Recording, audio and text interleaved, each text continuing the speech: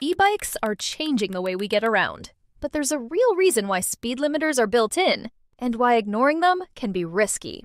First, e-bikes are heavier than regular bikes because of their batteries and motors. That extra weight means they can accelerate quickly, especially downhill, and they're harder to stop or control in an emergency. Combine that with higher speeds, and you have less time to react, making accidents more likely and more severe.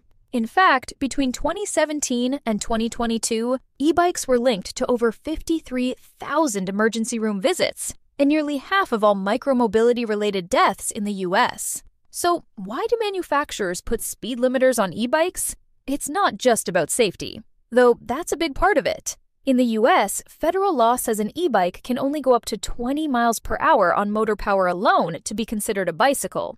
Go faster, and it's legally a motor vehicle, which means stricter rules, licenses, insurance, and registration.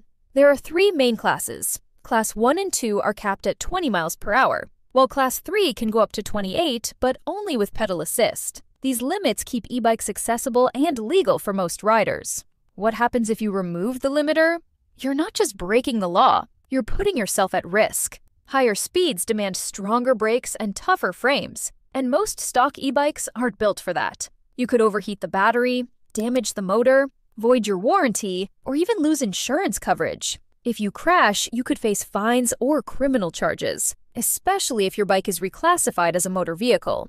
Now, some e-bikes do offer an off-road mode that disables the limiter. These are designed for private property or trails, not public roads. They're for riders who want speed in the right setting, not just to unlock their bike for everyday use. But if you use off-road mode on the street, you could still run into legal trouble. Bottom line, speed limiters aren't just a technical feature. They're a safety and legal necessity. If you want to go fast, make sure you're doing it in the right place, with the right equipment, and within the law.